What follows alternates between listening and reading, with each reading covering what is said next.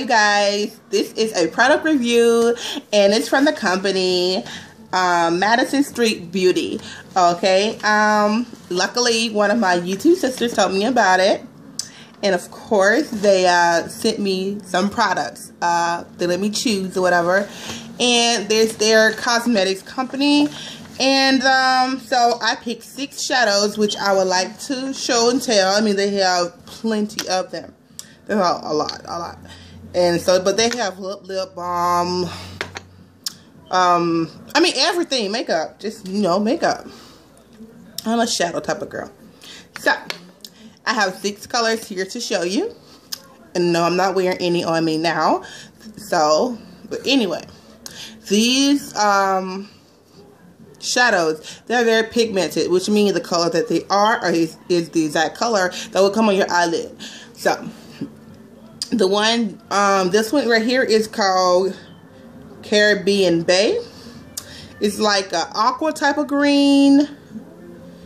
It's very, very beautiful. I had to pick that. You know, I love bright colors, so I just had to get that. Next, I also have, it's Cosmopolitan, in like a cute little pinkish, kind of purplish color. And I am going to actually do a face of the day with some of these products. So, stay tuned for that. Next one is Cherry Blossom. And it's like a nice lightish, like a peach, not a peach. I don't know. But it's a pinkish color anyway. So, Cherry Blossom. Yeah. Next one is Harvest Moon. I saw this because I love yellows. I love golds, as you can see on my face.